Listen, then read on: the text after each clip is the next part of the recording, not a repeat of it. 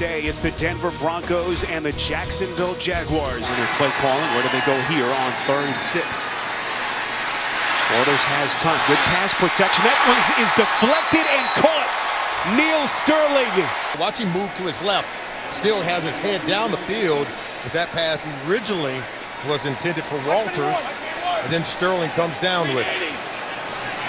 On 3rd and 4, perfectly thrown pass by Bortles to Marquise Lee.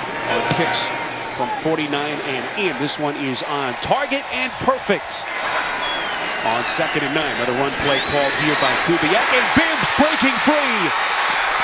Inside Jacksonville territory, all the way down to the 30. Lynch, little pitch to Bibbs on 2nd and 3. First down and more. Bibbs is eligible, I should say, on 2nd and goal. Another run play to Booker. Breaking a tackle. Booker still going, and he's in for the Broncos touchdown. The rookie, Devontae Booker, watch the effort and energy.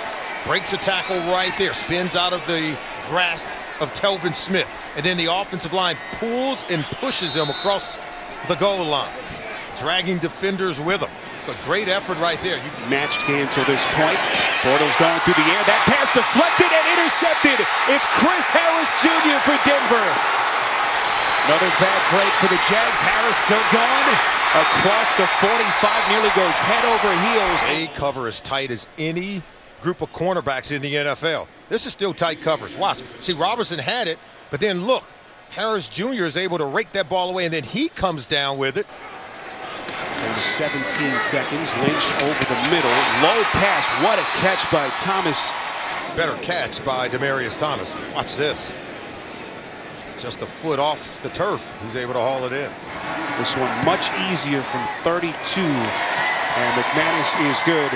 Appeared to have turned a corner, but 6 straight losses, find themselves at 2-9. Big 3rd and 4 here. Bortles pass is intercepted. It's picked off by Roby, and no one's going to catch him. This is the pressure that he's feeling, because his left tackle, Kelvin Beachum, gets walked right back by Von Miller. We say pressure leads to picks. Watch the hit on Bortles as he's looking for his intended receiver, Robinson, coming across the field. See how that ball comes out? It flutters, but he never sees Roby. He sees this receiver, but with that traffic, that's the view he had, and you can see from that angle, he could not see Bradley Roby. Then he was hit by Von Miller. We say pressure leads to picks. And those penalties, not huge, but they have come at very inopportune times for the Jags.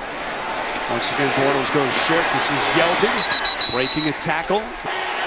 4th and 4 from the 22. Bortles gonna run for it. He's got it, and then some. Bortles inside the end zone for the Jaguars touchdown.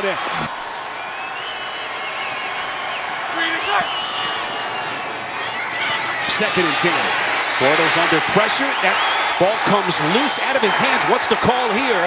Denver recovers the football. No signal yet by the officials. And it will be Denver football. It was Shane Ray. Watch as he comes around. He's going to push the pocket. Gets the soft edge. Look, he just keeps raking. And watch it go for the ball right here. So that ball just comes out. But it's because he's getting a push against the tackle, Jeremy Parnell. And look, right there, it hits the shoulder of Parnell. And that's when the ball comes out. Pressure provided by Von Miller. Recovery, Shane Ray. To try to put the finishing touches on Jacksonville. This kick on target and perfect. Could be the final play. It likely will be. Yeldon on the screen pass.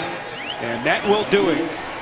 The Denver Broncos come to Jacksonville and take care of the Jaguars 20-10.